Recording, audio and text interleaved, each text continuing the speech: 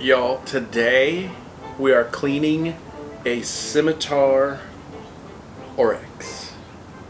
When I say Scimitar Oryx, don't you think there should be some like wicked pose like that? Or maybe like Scimitar Oryx, something like that, because it's such a wicked cool critter. Hi, welcome everybody. This is me checking to see if I'm in the frame, closing the gate, and then walking over and stopping the record button. So we'll pick it up from here. Rule number 1 in skull cleaning: make sure to remove as much meat and tissue as you can before the boil. As you know, this is a Scimitar Oryx that was harvested free range in West Texas, and the gentleman wants to have it cleaned up, hence me having it. So I'm going to remove the eyes, any of the loose meat, whatever I can cut off with a knife, it's coming off. Now this thing had been sitting on a trailer in the sun for 4 days prior to getting home, and I just took and soaked it overnight in a pot to rehydrate all that loose tissue. I'm a little worried about all the staining from the oils in the skull coming clean. Of course, it's not as exotic now that I showed you the finished product in the beginning, but that's neither here nor there. Let's just get everything clean and get it in a pot and get those horns off.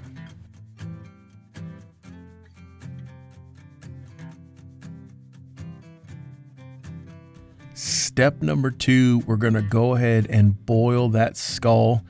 What I'm trying to do here is boil as much horn as possible because I want to remove those horns first. Remember, when you're boiling horns, no chemical in the water, just straight water.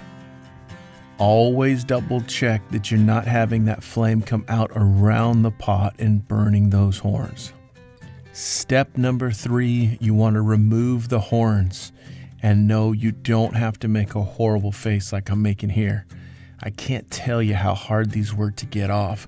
It's because I couldn't boil the entire horn. The key to any black-horned straight animal or straight black-horned animal is the twist. So what I'm doing here, I'm just grabbing it with everything I got and rotating them. There's a membrane between the horn core and the horn, and you're just trying to separate that membrane. So I get the first one off here. I cut the horn core short. Yes, there's that little nasty dangly at the end. And the other one is hurting my hands so bad, I gotta grab something to kind of get it twisted around. About midway through me blowing out a blood vessel, you can hear a snap. And I thought, oh no, did I crack the horn? What did I do? I turn it back the other way. I hear the snap again, and it slides right off. I look over the horn in and out, and essentially what happened is I broke the horn core inside, but it was enough to remove that sheath, or the horn if you will. So I cut them both off, and now we can get started with the skull washing portion. I set that skull back in the pot, less the horn cores, so it's submerged down in that water, and then I wash those horns in and out, and I'm ready to pull the skull out and start washing. Now I use a power washer, and I like to spray into every hole and every orifice. Anywhere there's meat or tissue, make it go away.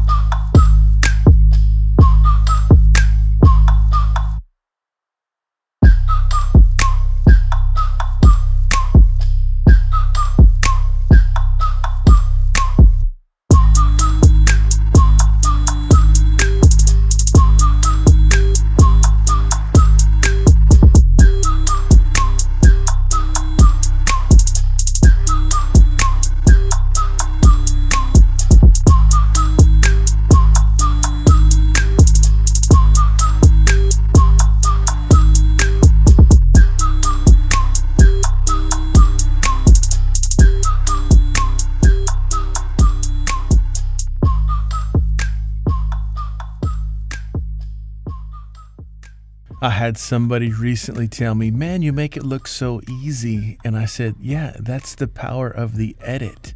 It's really not that easy. At this point, I like to remove the ear butts, the auditory boule. I take a screwdriver, I stick it down that ear canal, and I pop out that big chunk of bone. Then I take what I call a wafer bit, I think maybe a paddle bit or something, just in 5/8 or 7/8, and I wallow out that hole.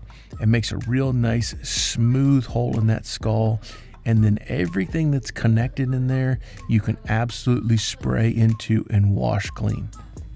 Now the reason I didn't put these down as actual steps is because they are optional. You can choose to not remove those earbuds or not remove this nasal cavity. It's entirely up to you. I believe you cannot get the skull clean with them in there. I also catch quite a bit of grief because I don't show a lot of this nasal removal. It's slow, it takes a little bit of time, but essentially I take these long forceps, I stick them down those little curly Q nose bones, and I twist them out. When I pull them out, you get all that nasal membrane. Everything that's up in that skull comes with them. It leaves a nice, clean, cylindrical look. Now, so many people love the nose bones in there. You can do that. You can leave them in there, and there's stuff in and behind there. As long as you get it clean, meaning dried without bugs in it, that's entirely your preference. I'm not trying to sway you one way or the other. Do what you feel best. This is a faster, cleaner method, in my opinion. Let's keep washing. Once you're done washing, the last little pull-out piece is the brain liner. Now, thanks to my good friend Russell Cunningham, he told me that's called a dura mater. D-U-R-A-M-A-T-E-R, 2 words in reference to the brain liner. Put your forceps in there, twist, twist, twist, and pull that hunk of goo out, and then slide everything into a batch of Whitebone Creations color. That's 2 parts, water and hydrogen peroxide mixed. I'm just going to write it out and put it in the description. Use that as your best judgment, and then bring that whole thing to a boil. Bring that peroxide solution, Whitebone mix, to a boil, and then turn the heat off as soon as it hits a boil. From there, pull it out and power wash off all the loose debris, everything that's on that skull that you missed. That mix is whitening and degreasing and giving it that beautiful, iconic white look. Then set it out to dry, and we'll pick up here in a minute. This skull is a classic example of a skull that was skinned and allowed to dry. You can see how all this dark stuff is all oil that all oil that's soaked into the bone. I brought this peroxide to a boil. I gave it maybe 10 minutes, pulled it out. I could see this, so it's been sitting in there for now an hour. It's about all I can do chemically, so I'm gonna just wash it real good, let it dry, and see what I'm up against. If you don't have to, it's hard now traveling from state to state, not bringing in brains and hide, but if you don't have to, leave that hide on until you're gonna process the skull. I've got some Bondo here. It's black because I accidentally bought the fiberglass resin Bondo. Stop, bud. And I've already dry fit these horns right and left. So this is the right. This glass stuff is junk. I hate it. But I bought it, so I'm going to use it.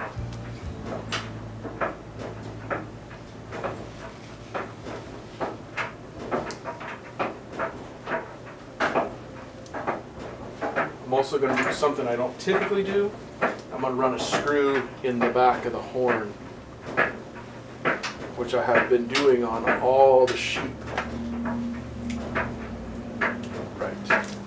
This goes on the right.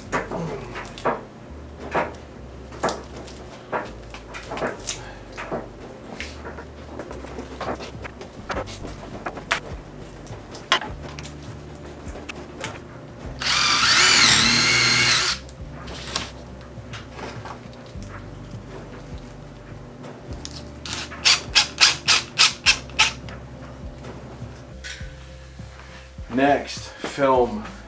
Super cool animal. Back in West Texas, 100% free range Scimitar Oryx.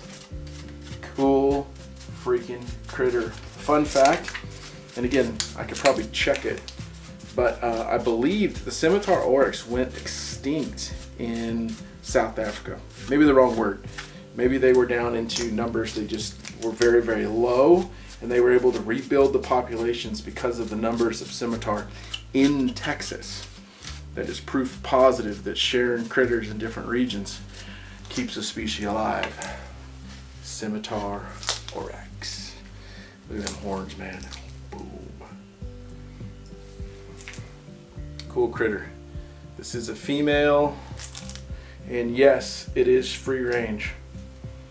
Some of the neighboring properties where they actually have these fenced or estate hunts or whatever, a lot of times they'll just get through the fence, whether somebody leaves the fence open or they get over and around them, and when they get on these other properties they like to slim them down. So Scimitar Oryx. There it is, start to finish. My 2 cents, my continuous forever 2 cents. Don't skin them until you're ready to put them in the pot. If you have to skin them and remove stuff because you're going from crossing state lines, keep them hydrated. Take them to the car wash, get them wet, wrap them in a bag, get the brain out. The brain is your stink. The rest ain't gonna bother anything. It can all go bad. Eyes, brains, primarily brains.